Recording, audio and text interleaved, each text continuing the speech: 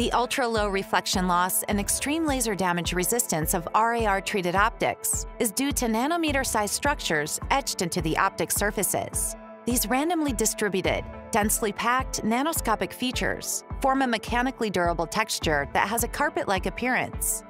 With the scale of the nano-texture being so fine, dust particles or fibers are so large that they can typically be blown off the surface with a light compressed air spray. For other potential contaminants such as epoxy fumes or outgassed hydrocarbons from plastics, or even vaporized material ejected from a nearby optic damaged in your high-power laser system, this tutorial will demonstrate simple rinsing and bath techniques that will recover the original condition of your nano-textured optic.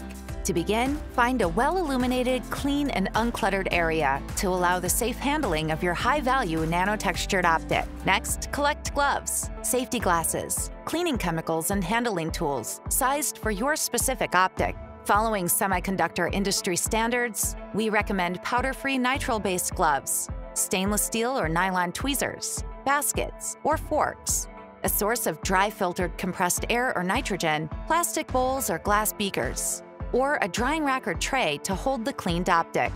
Note, a good choice for a drying tray is the custom PETG package in which your nano-textured optic was delivered. Your workbench would also benefit from an inexpensive ionizing fan to prevent static charging that can attract dust particles. When moving your optic, always use a gloved hand and support it by the edge to avoid making contact with the surfaces. Tweezers with a positive grip are best when using a sprayer. Reverse grip tweezers that require no holding force are great if you have to clean many small optics by hand. Basket tools are recommended for batch cleaning. Using the appropriate size tool is critical to keep your optics safe from accidental scratches and digs. With the structure of the nano-textured surface, residues and contaminants are mostly found in the valleys, where they can't be removed by a simple physical wipe. This is also why the conventional drop-and-drag method is not recommended for nano-textured optics, since dirt can be forced deeper into the texture, making any problem worse. Fortunately, the open nature of the RAR nano-texture allows the valleys to be flushed easily with fluids, and as an all-glass structure, the cleaning fluid can range from simple soap and water to more aggressive chemical cleaners such as ammonia and even most acids. After any chemical cleaning, the dissolved contaminants must be rinsed thoroughly with water. For nano-textured optics, we also recommend using a solvent such as isopropyl alcohol, IPA, as the final rinse step, followed by blow drying with compressed air or dry nitrogen.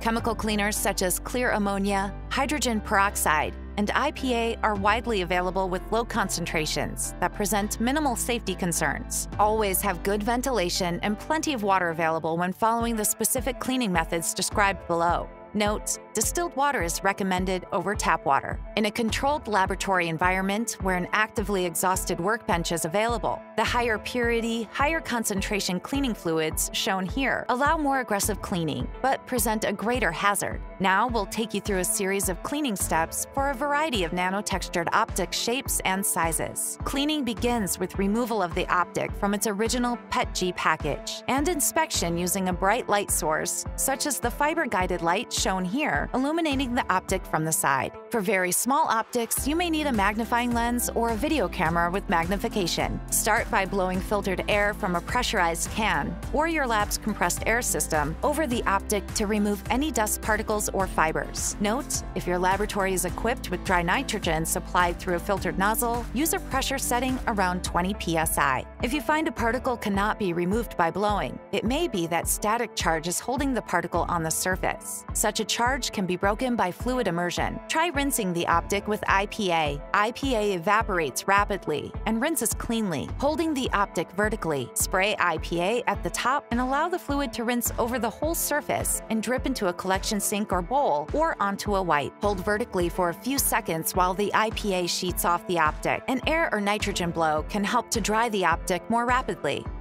As a next step, if your optic needs further cleaning, immerse in a bath of warm water and simple dish soap with agitation for 5 to 10 seconds. Then rinse with distilled water from a squeeze bottle or in a bowl. Ammonia is an exceptional glass cleaning fluid that can be used as a more aggressive alternative to soap and water. We recommend using ammonia in a glass beaker in a well-ventilated area, taking care to avoid breathing any ammonia fumes. A few seconds immersion with agitation is sufficient, followed by rinsing in distilled water and IPA with blow-dry as described above.